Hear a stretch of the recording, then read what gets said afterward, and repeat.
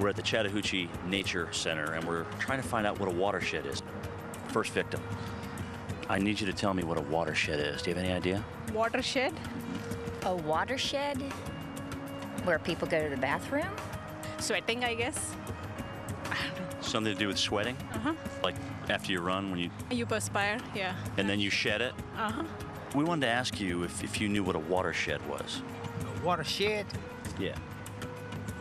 Is it kind of like the rain? Do you know what a watershed is? A shed that holds water. Come here for a second. I want to ask you something. Do you know what a watershed is? No. No. Do you have any idea? What do you think it has something to do with? I don't know. What a watershed is? Yeah. That's just a drain pool, I guess you'd say, or the drain area.